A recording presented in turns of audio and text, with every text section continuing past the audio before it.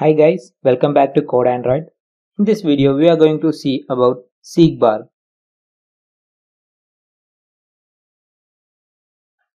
Let's create a new activity and give the name as seekbar activity.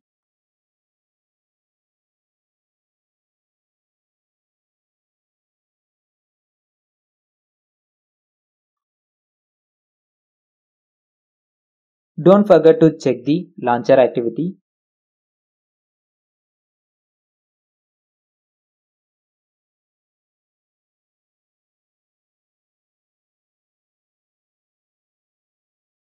Open manifest and here you can able to see two intent filters.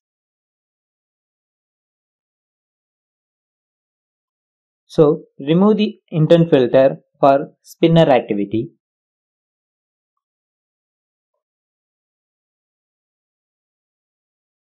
Go to the layout file and change the root layout to linear layout.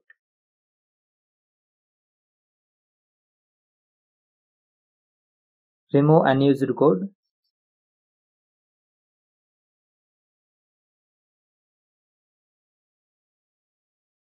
We need to create a view called seekbar. Width as match parent, height as wrap content. I am giving the padding as 20 dp. I am assigning an ID so that I can access this one from Kotlin.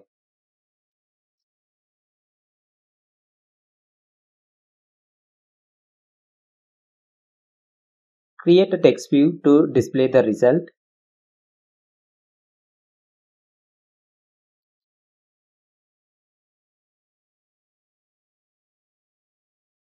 Assign an ID so that we can access it from Kotlin.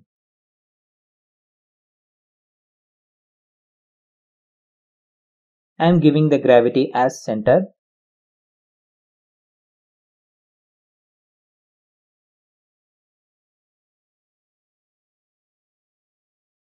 For testing, I am giving a sample text 888. Okay, we got an error. Linear layout doesn't contain orientation.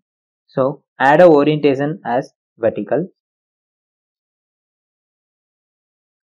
Now you can able to see the text coming in the center. I want to make the text as bigger. So give the text size as 24 sp. I want little more, so I am giving 30 sp.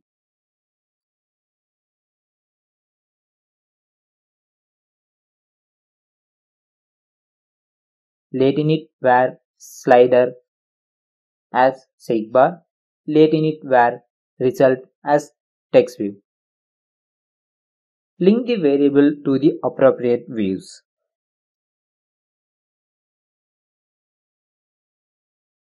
Slider.max equal to 50, which means the slider will start from 0 to 50. By default, the slider value will be 100. If you create a seekbar and you didn't given any max, then by default it will be considered from 0 to 100.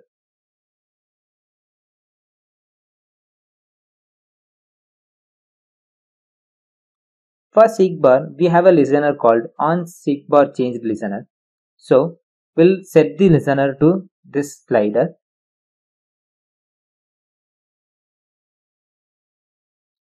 Object onSeekbarChangeListener.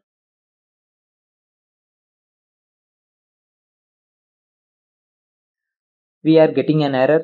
So click on the error and implement the methods. The on progress change is called whenever the change is happening in the seekbar. So that time I am changing the text of value to the progress. So progress dot toString.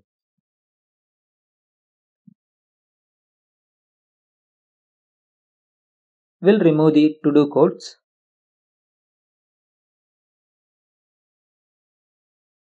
and we'll run the app.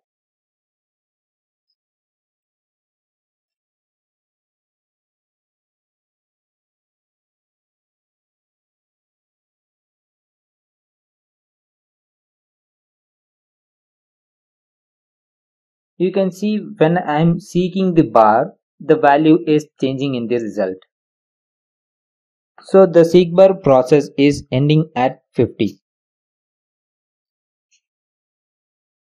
So whenever we are seeking on the progress bar, this on progress changed is calling. So seeking to the progress. On start and on stop we have. After stopping the seeking, this method will be executed. Here I am changing the text to selected plus seekbar dot progress. This will return the current progress of the seekbar. On starting, I am changing the text as started at and the seekbar progress.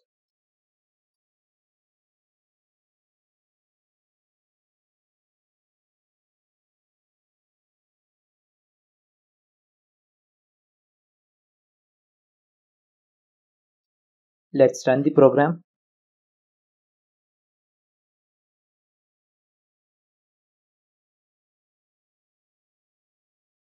You can see I just clicked on the seekbar so that it is showing that started at 0.